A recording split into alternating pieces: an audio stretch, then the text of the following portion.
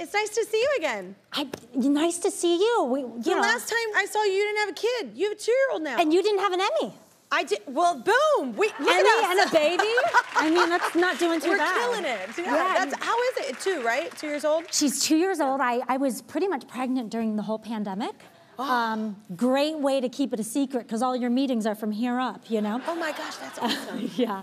And I had a daughter, in August of 2020. Wow. Yeah. That's so cool. Yeah, it was. I'm very happy for you. I have kiddos and they're 6 and 8 now, but it's magical. Every step is challenging, but every step is magical as well.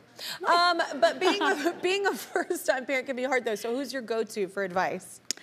I mean, I have a couple little mom groups. Yeah. Mom friends. And then my own mom, of course. Yeah. So. That helps out as well. You went through a challenging time with your mama, right? Yeah. I mean, I feel like, wait, I could have asked any of us that question. I know, I feel like we all, even our mothers with their mothers, yeah. The relationship is such a journey, and that's what's beautiful about it. But, you know, it's one of the things I write about in my book that I was really ashamed of and embarrassed of for a long time is that I was like, estranged from my mother for like 5-6 years, didn't speak to her, not even in email, and that's on me. And the beautiful thing about becoming pregnant was it sort of brought us together again, and we've reconciled since then, and you know, continue building a wonderful relationship. Yeah, it gives you a fresh perspective on parenting too. That's 100%, because my mom had 4. Yeah. And I only have 1, and I'm like, how do you? Yeah, my mom had 3, and I had 2, and I'm just like, whoa. I know. You're outnumbered.